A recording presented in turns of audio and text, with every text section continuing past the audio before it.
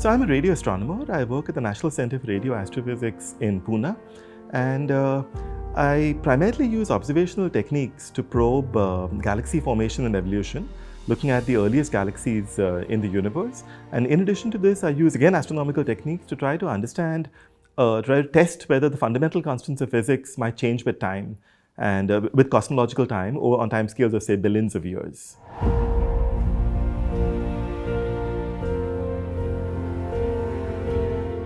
So we've known for a while, for about 20 years now, using optical techniques mainly, that the star formation activity increased steadily from around say 13 or so billion years ago up to about 11 or so billion years ago. And for about 11 billion years ago to about 8 billion years ago, the star formation activity in the universe was approximately constant.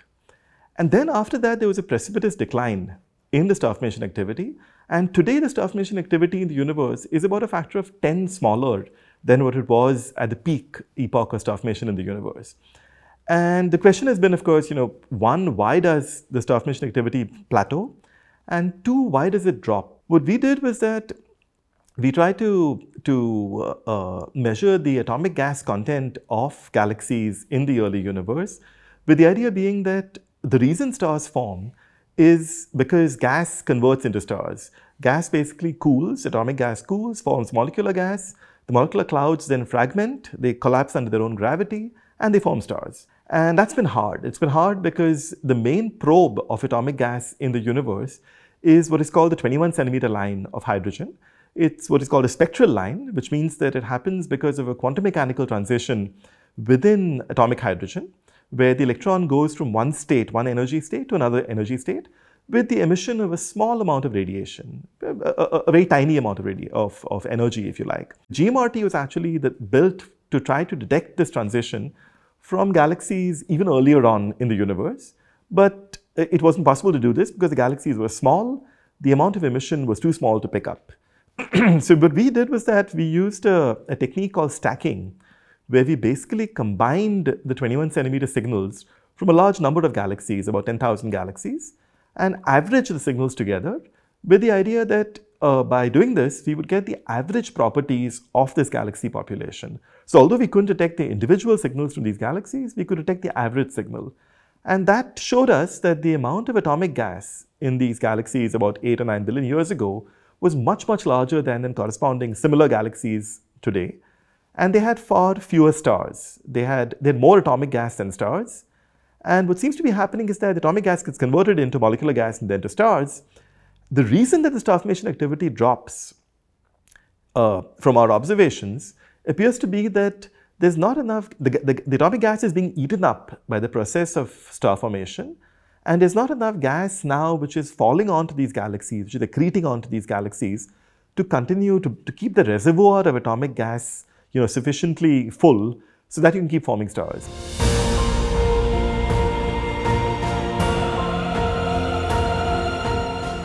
So the fine structure constant is an example of what is called the fundamental constant of physics.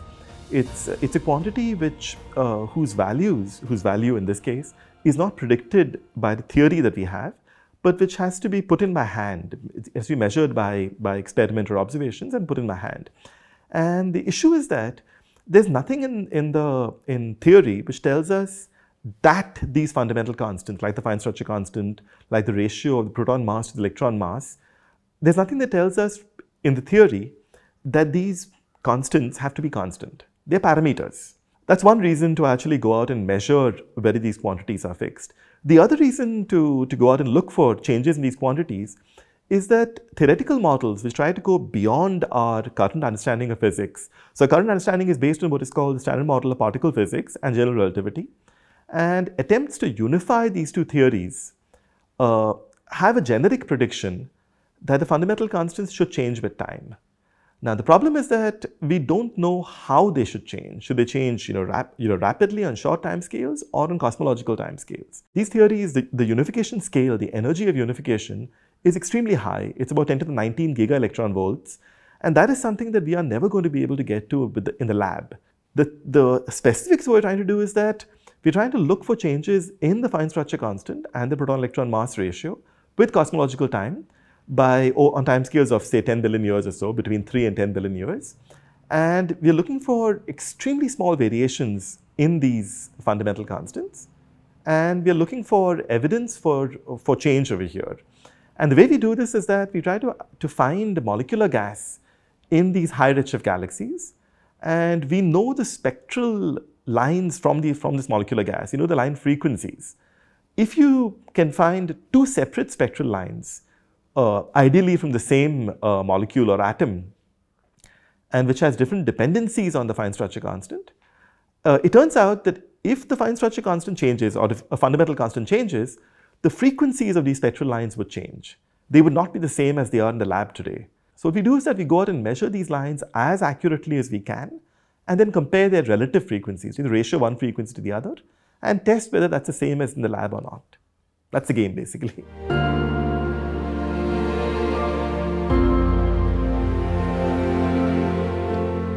I think if you're not prepared to fail, you won't do good science. If you're not comfortable with the notion of failure, you will not take on something which is uncertain. You will do what I would call standard science, where you know the answer and you just do it slightly better than somebody else has done before you. And you can keep doing this. And there's perfectly good vanilla science. But failure is, I would say, an inherent part of doing good science. I don't mean failure in the sense of doing something wrong. I mean the sense of coming up with a scientific idea which is challenging and which might not work. It might not work because you're kind of pushing against the frontier. And it may turn out, for example, your instruments are not good enough to do what you want to do. You're pushing your instruments beyond their limits or to their limits. Maybe the tools don't exist and you're trying to develop the tools as you go along. And maybe that just doesn't work. So I would not call that failure, because you learn from these things. It's failure in the sense that you didn't achieve what you set out to achieve. But you've learned a whole bunch of things along the way. And that gives you, the base, so to speak, to come up with your next thing.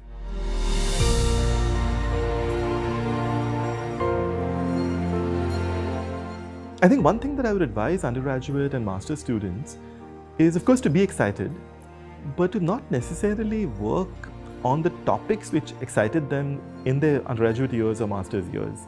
And the reason for this is that very often your excitement is driven when you're young by, for example, a good teacher, a good set of classes that you've attended. But it's not necessarily the frontier area of research at any given time. And even if it is the frontier area of research, it doesn't mean that that area is the area that your institution for your PhD is good for. So it's important when you join a PhD institution, I think, to ask the question that, one, who are the people who are doing good research over here? And to identify a good PhD supervisor. A lot of what you do, I think, is driven by your formative years, especially during your PhD. And so I think choosing a good guide is really important.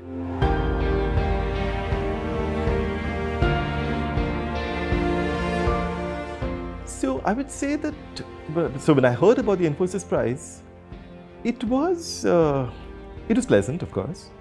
I don't think prizes really matter. I don't think, they're pleasant, they're nice, it's always nice to get an award, but I don't think it makes a foundational difference in any way to the way I would, do science or whatever. It's pleasant for a short while. It's important to not worry about prizes, in the sense that if you do, your priorities go for a toss. You kind of are worried about, the next thing that you want to get, as opposed to having fun doing what you're doing. And again, so I think that setting up that culture is important, that prizes come and go, it doesn't really matter. And one should just proceed, and if you don't get an award, it's completely fine. If you do, completely fine also.